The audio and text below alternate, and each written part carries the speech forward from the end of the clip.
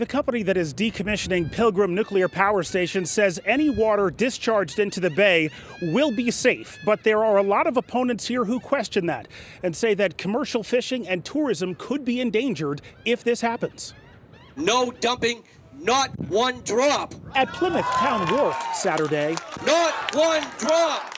Not one drop. Hundreds of people were rallying against a proposal to dump 1 million gallons of processed radioactive water from the decommissioned Pilgrim Nuclear Power Station into Cape Cod Bay. We are America's hometown, not Holtec's dumping ground. Thank you. Aside from dumping, other options under consideration by Holtec International, which is decommissioning Pilgrim, include evaporating the contaminated water or trucking it to a facility out of state.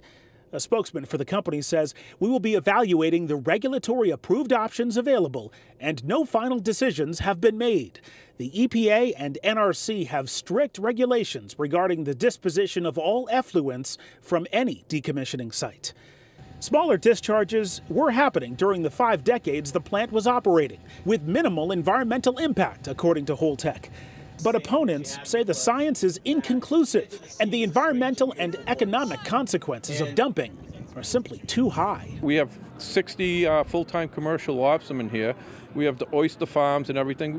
There's just too much at stake. We don't want to sell radioactive seafood, and nobody's going to buy it, even if it won't directly hurt them.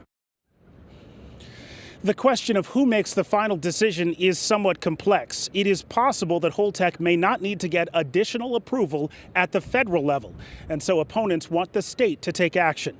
For now, though, Holtec International says that treated water remains at Pilgrim Nuclear, safely stored. Reporting live in Plymouth, Todd Kiskiewicz, WCVB News Center 5.